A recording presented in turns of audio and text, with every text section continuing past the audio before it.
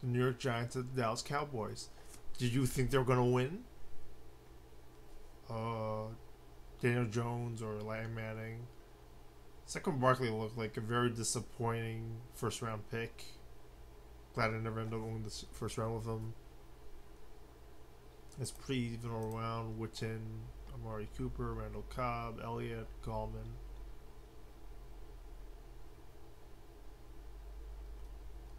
I'm surprised the Giants wanted to quit.